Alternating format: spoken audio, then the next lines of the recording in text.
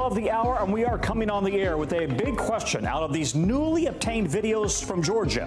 Why is a local Republican official leading a pair of Trump operatives into an election office on the same day of an alleged voting machine breach? And why are well-known election deniers also visiting? We're live in Atlanta to ask these questions to our team who just got their hands on the videos. Plus, new details from Homeland Security warning now about a possible cyber attack or attacks against schools nationwide, just as kids are only now getting back to class. And guess what? Fat Leonard is on the run. Authorities are now looking for a man guilty of massive corruption in that Navy scandal that we've talked about. He cut off his GPS monitoring bracelet. The U.S. Marshals say the escape was not a spur-of-the-moment decision. Plus, a groundbreaking settlement with the e-cigarette company Juul. It now will have to pay $438 million after being accused of misleading young people about health risks in ads. But is that enough? And millions in China are getting fed up with the country's strict COVID lockdowns after a deadly earthquake kept them from seeking shelter. We're going to be live in Beijing later in the show. Good day. I'm Tom Costello in for Hallie, and we are now seeing new video that's giving us more insight into the alleged fake elector scheme by members of former President Trump's inner circle in a small rural county in Georgia. This video shows a local Republican Party official leading two Trump operatives into a county election office on the same day that a voting system was breached, and just one day after the Capitol attack. The woman in the blue shawl there, she's accused of signing a fake certificate to try to overturn the Georgia election results. The two men have admitted to gaining access to a voting machine, though not necessarily this one. Now, these men claim the former president's lawyer, Sidney Powell, asked them to breach the machine. We're also getting video of these two men arriving at the same elections office a couple of weeks later. Those men are accused of pursuing voting machines in Michigan as well. Meanwhile, we're waiting for the Justice Department to make a decision on whether it will appeal the special master given to former President Trump, that independent third party who would look over the documents seized at Mar-a-Lago. But that does not mean the FBI's investigation is on ice. We now know from a senior DOJ official that the DOJ can still look into the classified documents taken from Mr. Trump's Florida home back in January and in June, just not the documents from August, at least for now. All of this as Trump's 2016 Democratic opponent, Hillary Clinton, is accusing him of breaking the law in a new interview. I would not be honest if I didn't say I think there was a seditious conspiracy against the government of the United States, and that's a crime. Led by Donald Trump. Led by Donald Trump, encouraged by Donald Trump. So there is a lot happening, and NBC's Blaine Alexander is at the Fulton County Courthouse in Georgia. Have you had any time to breathe? First of all, today, Blaine, let's walk through these videos one by one. Why are they important, starting with that woman, Kathy Latham? Why is she important to Georgia investigators? Well, to answer your first question, Tom, very little time to breathe, but certainly a lot to dive into, and we have gotten a chance to do all of that. So let's start with Kathy Latham. As you mentioned, she was an official. She was actually the chair of the Coffee County GOP back when this took place. Also notably, for the background where I'm standing, the Fulton County Courthouse, the investigation, she is one of those 16 so-called fake electors that have been notified by the DA here in Fulton County that they are targets of the investigation. So as it relates to this and why she's of note to investigators, she is likely somebody who the DA is going to be further interested in. We already know that the DA has interest when it comes to Coffee County. She's issued subpoenas for information down there from that county. She's also issued a subpoena for Latham herself as one of those 16 electors, but it's very likely that she's going to be looking at this video itself specifically. But in the larger sense, when we talk about these several videos that have come out today, Tom, really what this does is this kind of gives some insight into the level of coordination, the extent to which there were actions taken essentially to overturn the election results here in Georgia. Now, I do want to point out that we actually reached out to an attorney for Latham. He did not get back to us, but he told the Washington Post in a statement that she would not knowingly and has not knowingly been involved in any sort of impropriety in the election. And that company, the representatives from that data company, also previously told the Post that they're confident they did nothing wrong. Tom. Okay, let's talk about the two men, in the other video, Jeff Lindbergh and Doug Logan. They're also being pursued by Michigan's Attorney General, right? And Logan has been in trouble in Arizona, where he led the security firm Cyber Ninjas, right? Talk us through this. Absolutely. So let's start in Michigan. Yes, the Attorney General is looking into that, in fact, directing prosecutor to kind of decide if charges are appropriate in that case. And then in Arizona, they led this kind of so-called audit of the ballots there. But this is something, you know, when we're talking about these separate videos, again, this really kind of shows the degree to which there was a lot of attention placed on Coffee County, that there were several different groups of people who went inside into the elections office. And we do need to point out this surveillance video only shows the front door, doesn't show what happened inside, but it does show the entrances, the exits, and we know that they spent several hours inside when they went there. And as for these two individuals, there were multiple visits to that elections office, Tom. I think you've kind of addressed it, but real quickly, where do these videos fit into the broader picture of this investigation? You know, Fulton County DA Fonnie Willis is looking into any sort of cooperation, any sort of coordination to overturn the election results here in Georgia. So these would fit very closely in because, again, it highlights potential coordination. So, you know, she, of course, is looking as how it stems from former President Trump. And she's told me that she's looking to talk to anybody who had knowledge, who had information, who was working in coordination or at the direction of the Trump campaign. And so it's very likely that these videos would be of great interest to her, Tom. Blaine Alexander in Georgia. Thank you, Blaine. Let's turn now to the west, where a new wildfire is spreading rapidly in Southern California. A day after we told you about two fires up north, at least 2 people have died in the Fairview fire. That's about 90 miles from L.A. It's only 5% contained, and in just 24 hours has grown to more than 2,400 acres. California is also bracing for power outages with a flex alert issued by power operators on the 7th straight evening. Now, they're asking people to keep their thermostat at 78 degrees, despite triple-digit temps there, turn off unnecessary lights, and avoid using big appliances. It's not just hot, it is dry. Look at this map. The redder the state, the more intense the drought conditions. And the drought is hurting your wallet. Even though the price of fresh veggies up 8% since last year, the volume is down 4%. So higher prices for fewer veggies.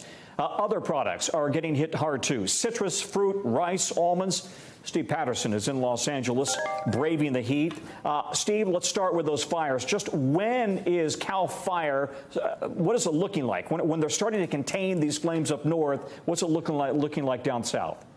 Yeah, it's like this terrible game of whack-a-mole all over the state. I mean, there's something like 4,400 firefighters right now as we speak, battling 14 major wildfires. And when I say major, I mean major, because if you include all the brush fires that have been burning or sparking up since Sunday, you'd be talking about dozens more on top of that. It is because of what you just laid out. It's incredibly, incredibly hot. I mean, it's incredibly hot standing right here, but I'm not even in the hottest spot. It's something like a high of 114 in Sacramento, 116 in parts of the Bay Area. When you have that kind of heat, you know, 110 at some of these wildfire sites that you're looking at right now, when you have that kind of heat, including the mega drought, including the wind, it's the recipe that we're seeing, and it's the reason why these fires are sparking up all over the place. Still 3,500 in that fire displaced from their homes as we speak, Tom. It's still a dangerous situation all over the state. My God, 116 in the Bay Area? Goodness gracious. Now, California so far has avoided the blackouts, but now they're using temporary emergency power generators for really the first time since they were installed last year, right? Are people following the lower energy consumption rules right now? Yeah, they are. And, you know, thank God for those generators. Thankfully, people are following the rules. During those flex alerts that you laid out there on your screen, 4 to 9 or 10 p.m., you're supposed to conserve as much energy as possible. People are doing that. The Cal ISO, in fact, said over the last few days they've saved about 10% of the total energy, you know, toward this energy calculus that they're trying to avoid these rolling blackouts. But the problem is when you have 114 degree, 116 degree, 115 degree temperatures all across the state, That doesn't matter. Those generators is not enough. People saving, as good as it is that they're saving the amount that they are, it's still not enough. The ISO said people would have to save 2 to 3 times more, especially on a day like today, when we may be well over 50,000 megawatts. On a good hot summer day, the state uses something like 30,000 megawatts. If we go over 51, that's territory that California has never been in its entire history, and that would mean something like turning off the power in places across the state, which would, of course, be very dangerous. Can we talk about the impact on agriculture? Because farmers have to make tough choices in the drought, right? Which crops are they going to water? So talk to us now about how they're, I guess, just picking and choosing which crops they're going to grow. Yeah, it's a very unfortunate situation. The biggest losers in this entire drought situation has to be the agriculture industry, the farming industry, you know, particularly here in California. I went to Central California, the breadbasket of the country. You're talking about tomatoes and rice and corn and wheat. All of that stuff is a really hard decision because you don't have enough water to water the crops. So you were leaving fields, whole fields fallow. One farmer I visited had a 640-acre field farm. Half of it was left fallow. It means he didn't grow because he couldn't grow. And so now a lot of these farmers are going to higher yield crops, but those take more water. It's a vicious cycle, Tom. Yeah. NBC Steve Patterson in L.A. Thank you, Steve. Tonight we are hearing from the family of the Tennessee jogger after police announced earlier today that she had been found dead. In a statement, Eliza Fletcher's family writes that they are devastated by this senseless loss and that they are grateful to authorities for their tireless efforts to find Liza. Investigators told reporters earlier today that there is no reason to believe her death was anything other than a random attack by a stranger. Yesterday, police charged Cleotha Abston, who you see on your screen there, with kidnapping Fletcher. He was in court today for his arraignment. Prosecutors have added charges for first-degree murder and first-degree murder while perpetrating a kidnapping. Police say Fletcher was out for an early morning jog last Friday when Abston came up to her and forced her into an SUV. NBC's Jesse Kirsch is following all of these developments from Memphis. Jesse, they found Fletcher's body last night. How and where did they find her? Can you tell us more about that?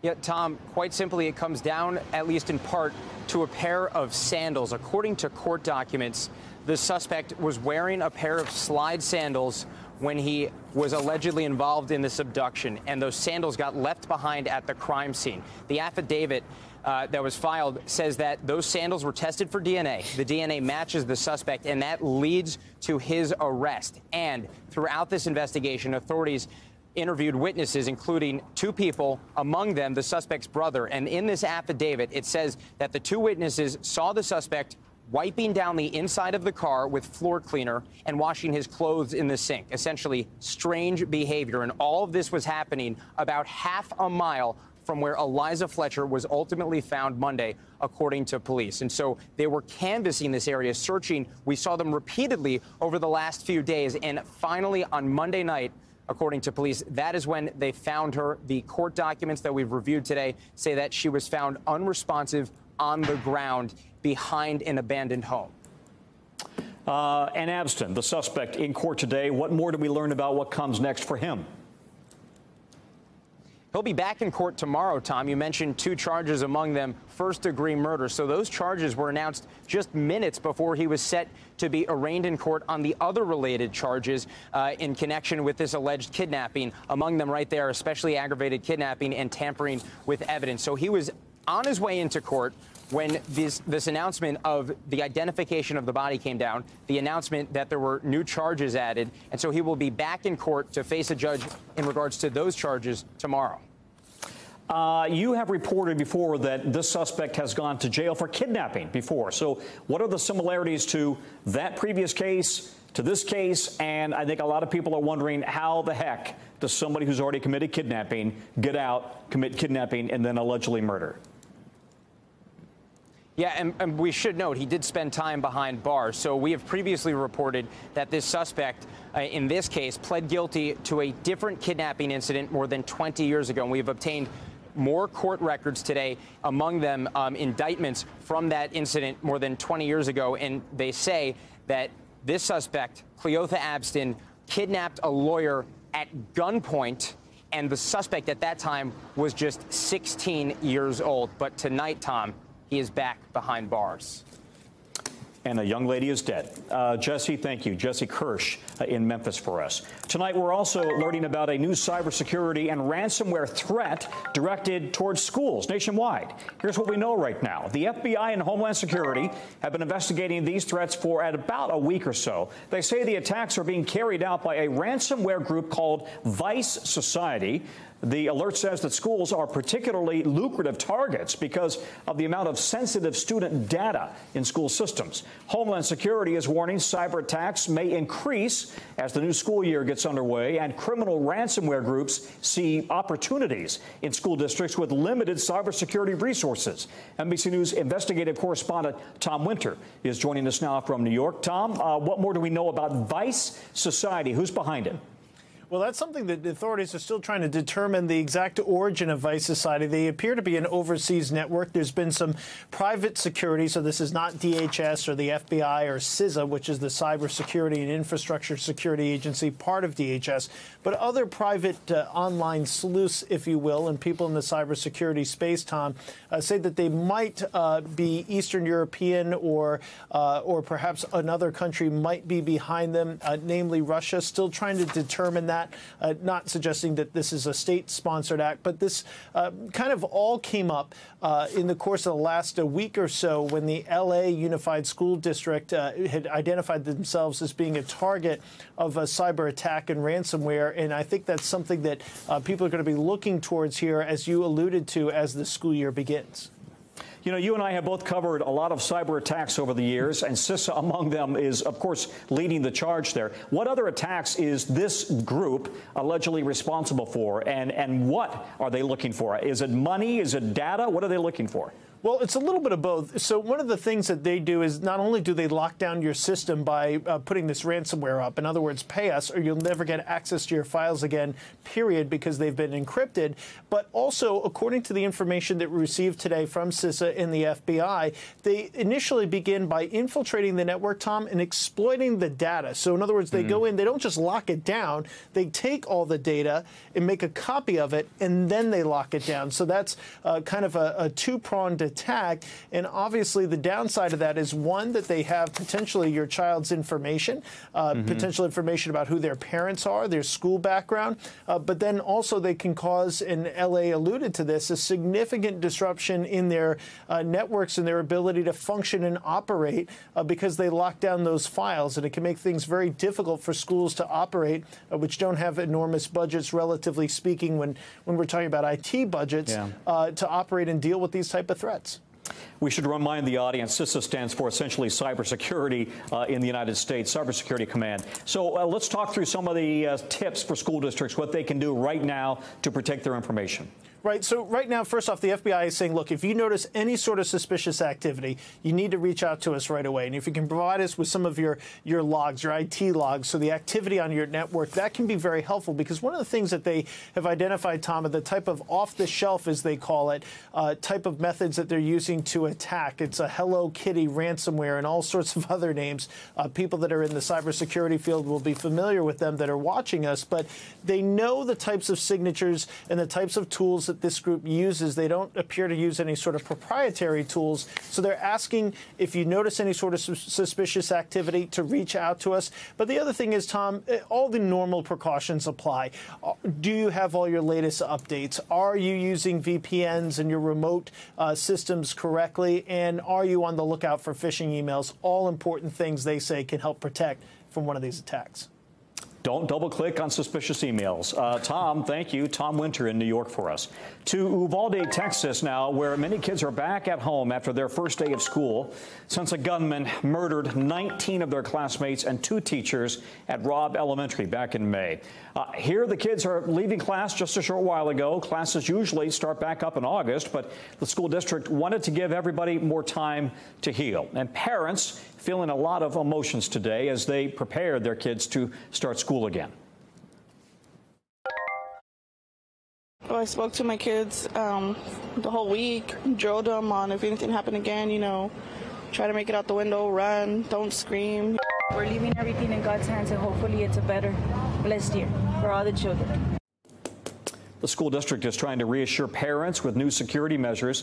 Across all 7 campuses in the Uvalde School District, 33 Texas Department of Public Safety officers, state troopers, have been on site. Up to 500 cameras, 8-foot fencing have been installed around the schools, and school monitors are all around the campuses. Antonia Hilton joins us now from Flores Elementary in Uvalde. And Antonia, today must have been just so traumatic for kids and families, but perhaps also reassuring as well as they're trying to get back to some sense of normalcy. What are you hearing? Tom, I just lost you there. Antonia, can you hear us now? We will see if we can get back to Antonia, and we will endeavor that. In the meantime, we want to tell you that across the country at this hour, federal investigators are looking for a former military contractor. He's known as Fat Leonard.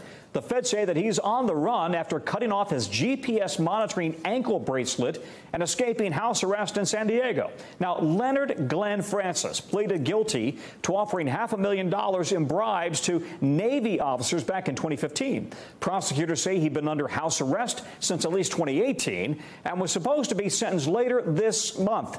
U.S. Marshals say it looks like Francis had been planning his escape for some time. NBC's Pentagon correspondent Courtney Kuby joins us now with the latest. And Courtney, remind us now about Fat Leonard's case and his relationship to the military.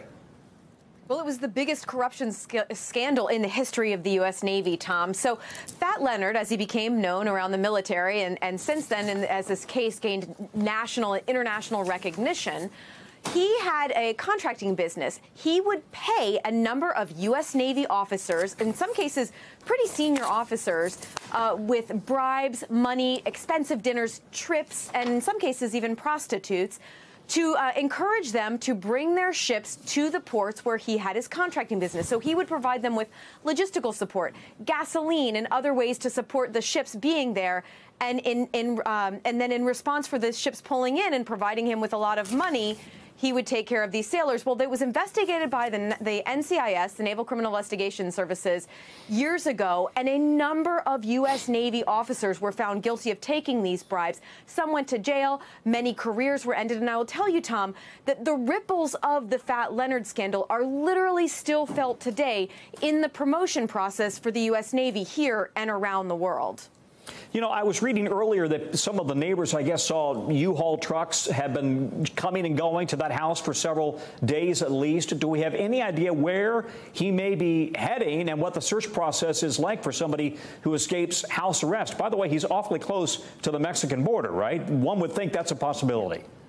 That's exactly what U.S. officials who we're speaking to are saying, that, you know, he is close to Mexico. As you said, the fact that the neighbors saw those U-Haul vehicles over the course of the last several weeks is what is giving the U.S. officials and military officials who I've spoken with the belief that he most likely had been planning something for some time. And the timing is very curious, Tom.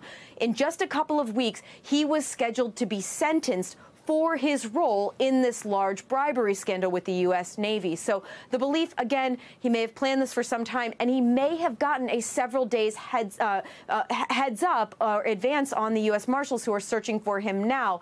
The concern is that he was able to get potentially across the border, across state lines, before they even realized that he had cut off his ankle bracelet and that he was gone. And I'm guessing that if caught, now he's going to face even more charges for escaping house arrest. Yeah, absolutely. So, and the U.S. Marshals have put out, and the local authorities have put out a search for him. You know, the reason that he was called Fat Leonard is because he's a large guy. He weighs about 400 pounds.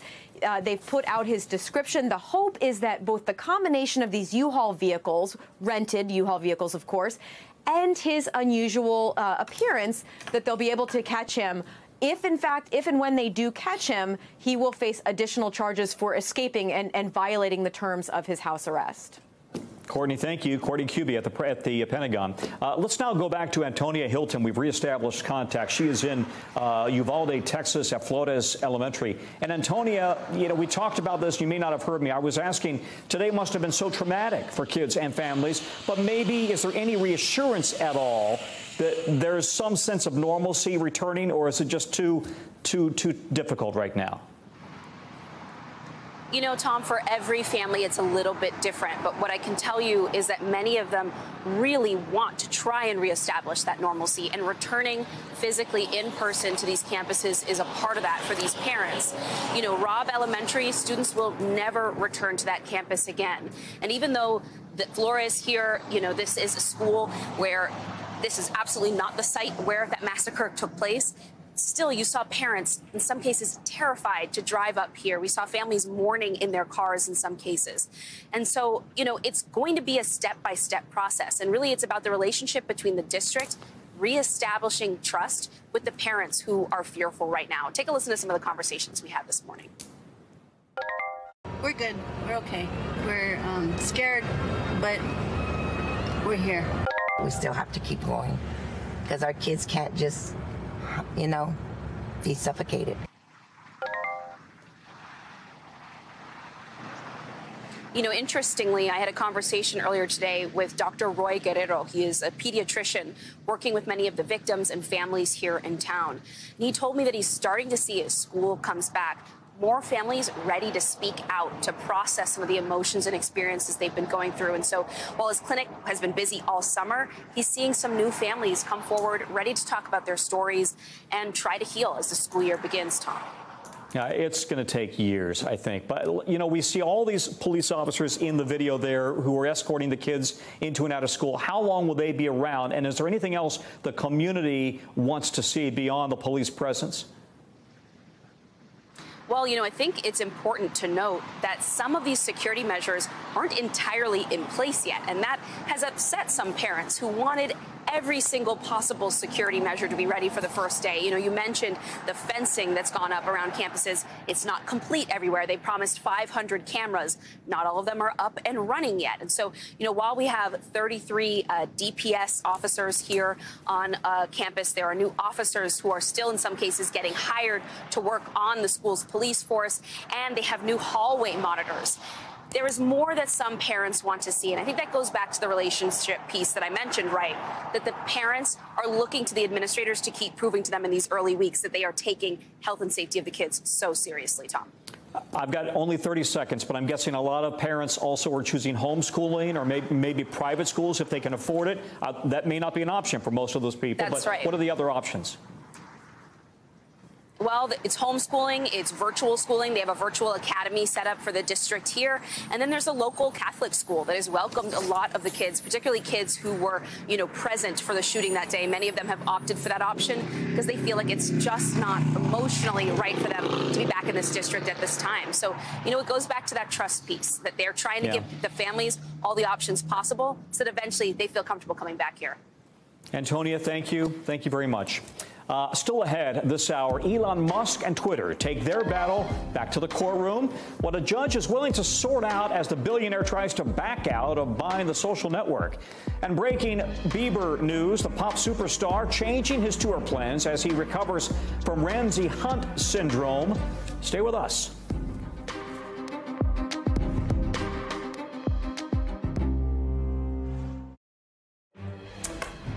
And we have some breaking news from the entertainment world. Canadian pop star Justin Bieber is suspending the rest of his world tour after a health setback. In a statement on Instagram, Bieber, who's on his Justice tour right now, says after he got off stage in Rio de Janeiro, the exhaustion overtook him. He realized he needed to make his health the priority.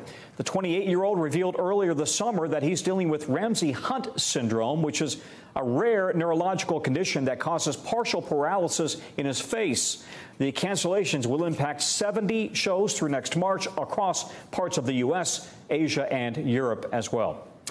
The fight between Elon Musk and Twitter is playing out in a Delaware court. Musk's lawyers now pushing to delay the October trial date at a hearing later today, and Twitter accusing Musk of unreasonable demands. Twitter lawyers also say that they have had to, quote, chase and claw for every document in this case. The hearing covered Musk's request to add allegations that came from a whistleblower complaint from Twitter's former head of security. Twitter sued Musk in July over his attempt to walk away from buying the company for $44 billion. NBC's Jake Ward joins me now. He's in Silicon Valley, I believe. Jake, talk us through this now. What stands out to you from the back and forth that we heard today?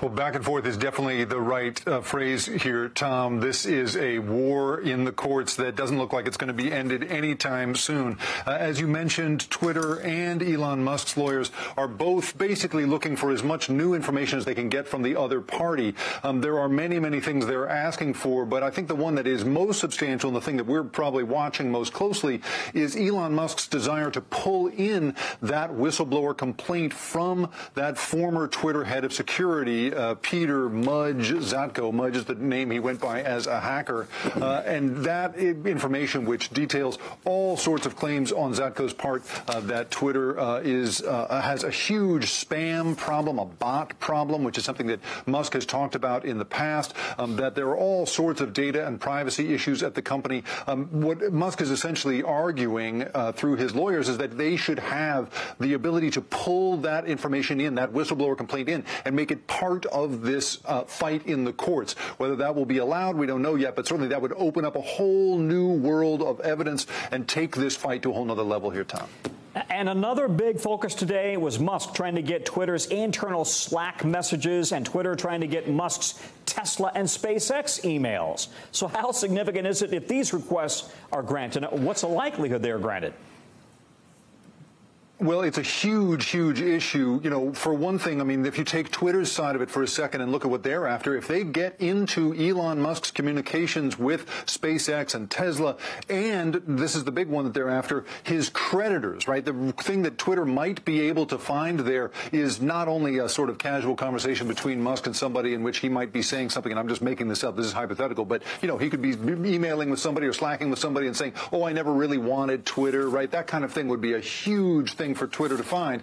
But it's also a way of finding out whether or not he might have had some difficulty raising the financing that he needs to close this deal with Twitter, which would be a whole other legal issue. So if they did open those things up, it would be enormous. It would also be, I would say, pretty unprecedented in terms of a legal dispute. You don't often see companies that are just sort of thrown open in that way. You know, at this point, it looks as if the judge is really only going to allow what they call a peek at this kind of stuff. It would be a very limited time frame, so that could be the outcome here. But, you know, it's not likely they're going to be able to see everything they want, but certainly if they see anything like this, it's going to be a huge, huge deal, Tom. All right, real quickly, Musk allegedly wants this move to November, right? So what should we be watching for right now? Well, you know, certainly if that happens, it gives him more time to get into the company's communications. It gives Twitter more time to perhaps get into Musk's communications. But you have to remember here, Tom, the big picture, when you step back from it, this is a guy who signed an agreement to buy Twitter without inspecting the House, right? So that is the fundamental issue here. So all of this other stuff may be second to that when it comes down to it, Tom.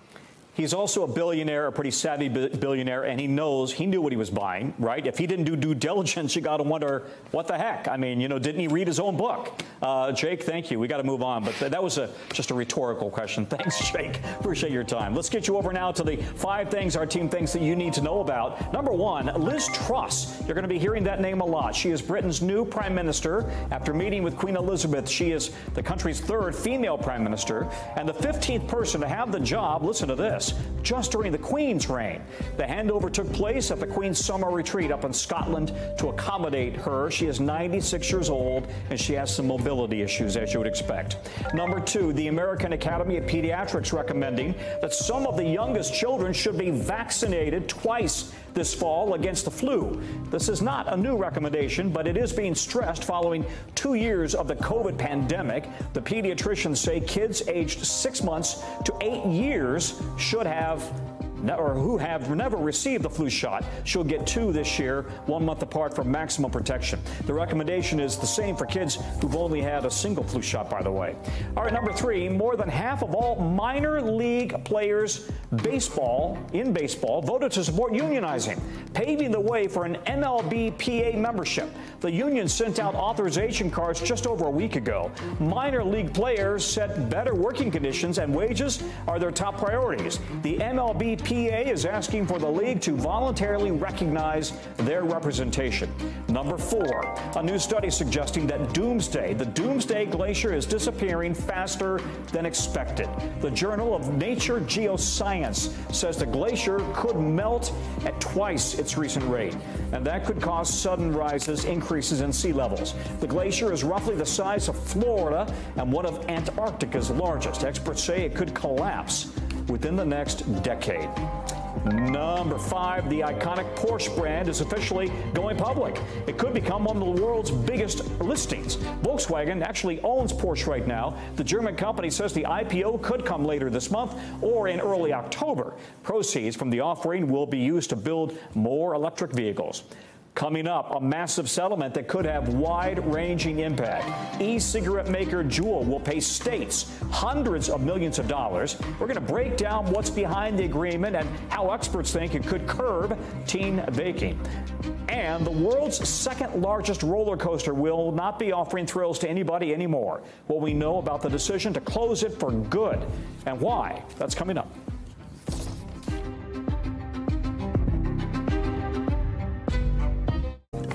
We're back, and there is more developing news. E-cigarette company Juul Labs out with a statement today that its $438 million settlement with dozens of states is a, quote, significant part of its ongoing commitment to resolve issues from the past. The past, they say. The settlement is the result of a 2-year investigation by 33 states and Puerto Rico into the company's marketing of its high-nicotine vaping products. It marks the end of one of the biggest legal threats against the company. The states found Juul marketed its e-cigarettes to underage teens and made misleading claims about the safety and benefits of its products as an alternative to smoking. Juul's legal problems are not over, though. The company still faces 9 separate lawsuits from other states and hundreds of personal lawsuits on behalf of teens and others who say they became addicted to the company's products. Dr. Kavita Patel joins me now to talk through all of this. Dr. Patel, at least $16 million of the settlement is going to go towards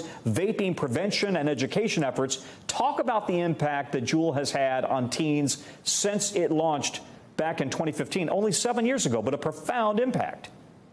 Yeah, Tom, it's unparalleled because we have had a decrease in youth smoking prior to that with the introduction of Juul, but also other e-flavored cigarettes. That has skyrocketed. And at one point in 2020, teens were about 16 times more likely to use one of these vaping products than to do anything else. And so that just shows that there was an intense level. And about 12% of teens in the last several years have reported using e-cigarettes. And we know that that translates, even in never smokers, Tom, to people who then start to smoke what I'll call the more traditional cigarettes that we've gotten used to. That, combined with Juul having as much nicotine as a pack of cigarettes, adds up to incredible devastation in a very young age group. Yeah, and so Juul is also agreeing to stop some of its marketing practices, including, they say, not paying social media influencers and putting ads on places like public transportation. Is that going to help, or has the damage already been done? Are people already hooked? Are kids already hooked? Certainly. Look, habits and addiction are hard to break. Taking away the very kind of, cartoons or using youth media influencers, that will help a generation that has not been influenced at this point. But we are talking about millions of teens and countless young adults, Tom. Look, as you mentioned, this has been on the market for 7 years. These teens have turned into young adults. Some of them converted into even more smoking, higher nicotine levels than previous. So I think, much like we've had to see with the broader cigarette industry or broader nicotine industry, we need to keep track of this and understand the health devastation. Because these products are so new, Tom, we don't have the decades of studies that we do for other more traditional forms of nicotine delivery like cigars or cigarettes. And we need to understand that, and we need to hold people accountable for that. She knows everything about everything. Dr. Patel, thank you very much for your expertise. Always good to hear from you. Thank you. NBC News covers hundreds of stories each day, and because you could not possibly read, watch, or listen to everything, our bureau teams around the country have done it for you and for me. So this is what they tell us is going down in their regions. It's a segment we call The Local. From our D.C. bureau, Maryland's Prince George's County is imposing a curfew on teenagers in an effort to combat a string of violence. The county that borders Washington, D.C. just had its deadliest month in decades. Juvenile arrests have nearly doubled from last year. The curfew will be in place for 30 days. It runs from 11:59 p.m. to 5 a.m. Fridays and Saturdays, 10 p.m. to 5 a.m. Sundays through Thursdays. From our Midwest Bureau, Ohio's Cedar Point Amusement Park announced it will be permanently closing the world's second tallest roller coaster. No thank you. Look at that. Top Thrill Dragon, dragster, has been shut down since at least last August. That's when a small metal object flew off the ride and hit a woman in the head. She was seriously injured. Cedar Point did not say if the accident influenced that decision. From our Northeast Bureau, a bathroom break gone wrong. The captain of the sailboat went below deck to use the restroom, so he put the controls on autopilot. Well, the system shut off, the boat hit a jetty, got stuck on the sand.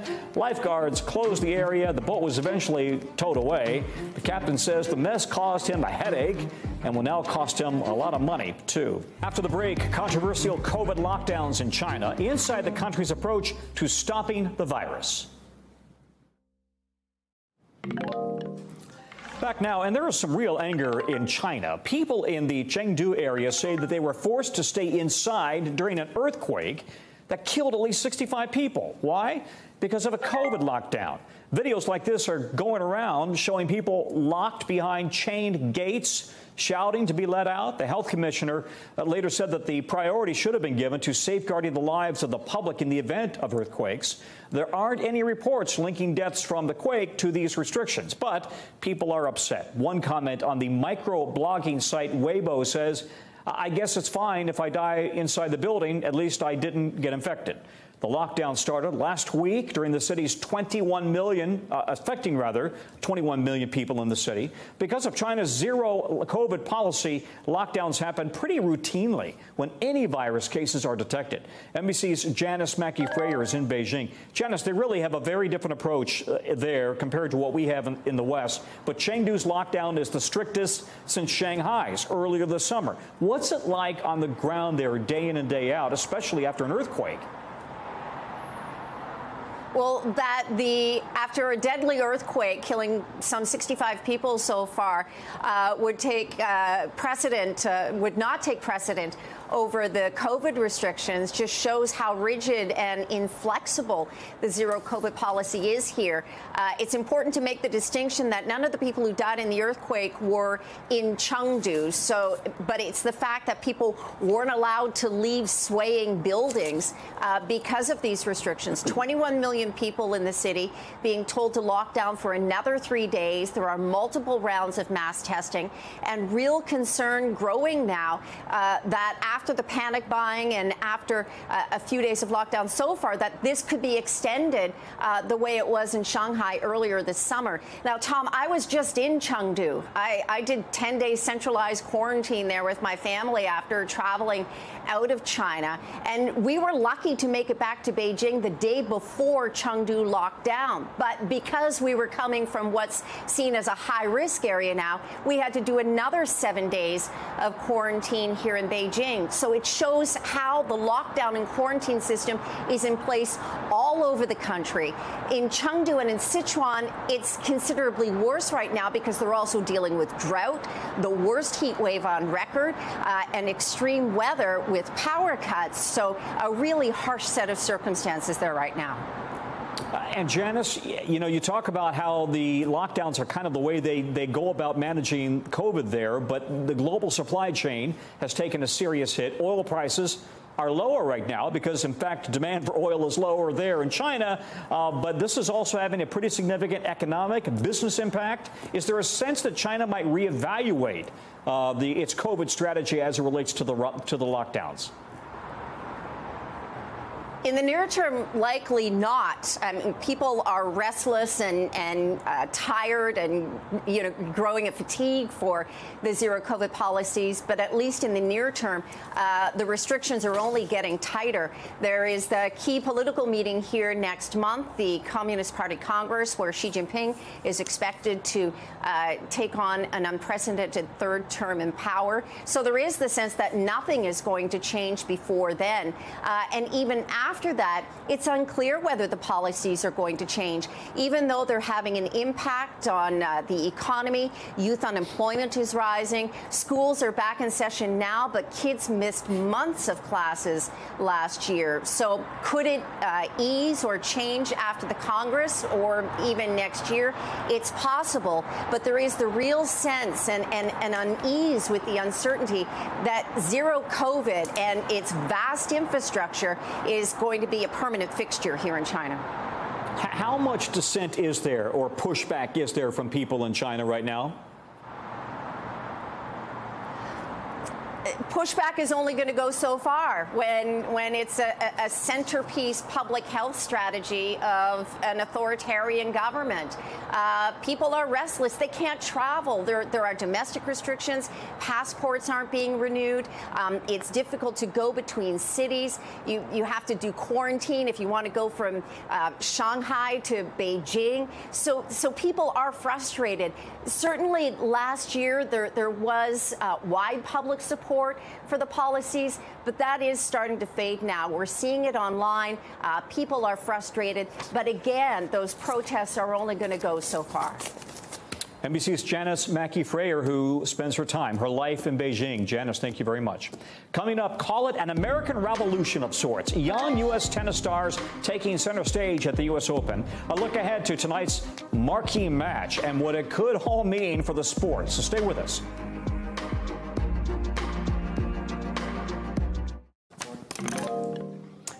It's going to be the Coco Gauff show tonight at the U.S. Open. The 18-year-old will be playing in her first quarterfinals, and she's the youngest American to get this far in 13 years. Now, on the men's side, still a lot of buzz after American Frances Tiafoe's upset of number 2 ranked Rafael Nadal. At 24, he's from Maryland, the youngest American man to make the quarters since 2006. He'll play tomorrow to try to get to the semifinals. So even though big stars like Nadal and Serena Williams have been eliminated, the success of these young Americans is energizing the tournament for a lot of fans. NBC's Ann Thompson, herself a tennis fan, joins us now. So, Ann, how big is tonight for Coco Gauff, and is this the chance to pick up that torch now that Serena Williams has kind of said goodbye? Oh, I think it's absolutely huge for Coco Gauff. As you said, it's going to be her first time at the quarterfinals at the U.S. Open. And boy, Tom, does she have a tough task ahead of her. She faces Caroline Garcia, who's from France and who has won 12 straight matches. She is absolutely on fire. So it's going to be a real test of Coco Gauff's mettle. But she's going to have that crowd behind her. They just really love her. And as for following in Serena's footsteps, Coco says she's doing this for herself. She's not trying to be anyone else. She's just trying to be the best Coco Gauff she can be. Tom? Don't you, you just love it, don't you? Now, listen, Ayla Tomljanovic, who beat Serena Williams, just lost her quarterfinal match. She became a crowd favorite, really with her grace after she beat Serena last week, right? She really was. And today she was up against her good friend, Ons Jabeur, who is from Tunisia. And Jabeur beat Ilya in straight sets, the second set going to a tiebreaker. And Jabeur herself is making history. She becomes the first woman from an African nation, she's from Tunisia, to make the semis in the U.S. Open. And she will play the winner of the Coco Gauff-Caroline Garcia match. Okay, now then you have Frances Tiafoe winning against the number 2 ranked player, Rafael Nadal, last night. I mean, everybody in Washington, D.C. is buzzing about this because he's a local kid, right? A lot of firsts in this U.S. Open, especially with American players. So that is changing, one would think, the world of tennis. Yeah, you really felt yesterday watching that match between Nadal and Tiafoe that there was sort of this sea change in men's tennis because the big three, Nadal, Federer, who is injured, and Djokovic, who has his vaccine issues, none of the three are in the U.S. Open now. And that sense of Tiafoe stepping up and Kyrgios coming up, you're really seeing the new stars in men's tennis. At least that's what everyone's hoping. Is NBC giving you a press pass to go to these games? I'm hoping. You need to be right there, net side, I think. Do you know? No. No, it's my favorite event in New York. It's the best thing New York does is the U.S. Open, and it's great fun whether you're in Ash or you're out on at Louis Armstrong or some of the other courts, just to see how players warm up, how they play. It's fun to be part of the crowd, but no, I did not get lucky enough to get a press pass. You should do what I did when I was 16. Talk to somebody. When I was 18, I snuck into Wimbledon to see Martina Navratilova play. Didn't have a ticket. I just snuck past the cops, and I would, if I were you, I would give that a shot. All right, I think they might have more forgiveness of an 18-year-old than me. Maybe. All right. And thank you, as always. Thanks for your reporting. Good to see you. All right, that's a wrap for this hour. We're going to have more for you here tomorrow. Same time, same place. Coverage, though, picks up right now.